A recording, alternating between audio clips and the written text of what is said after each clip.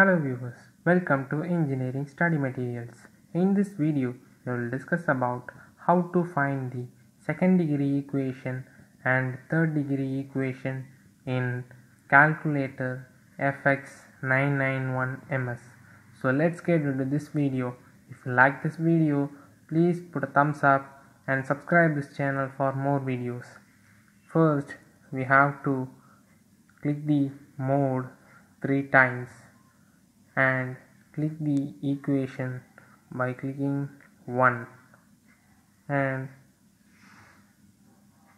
press the right side button and click 2. Then input the numbers. For x square the coefficient is 1, press equal to, and for x the coefficient is -10 and a constant, then press equal to.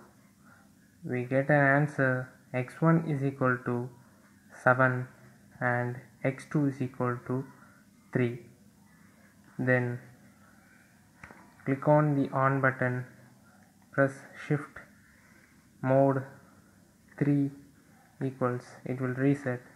Then click on the mode 3 times, click 1 for equation, press right side button, degree 3 and input the numbers. For x cube coefficient is 1 equal to, for x square -4 equal to, for x coefficient is -9 equal to,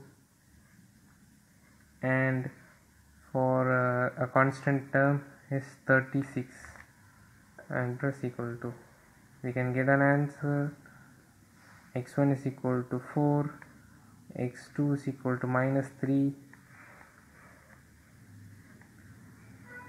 and x3 is equal to 3.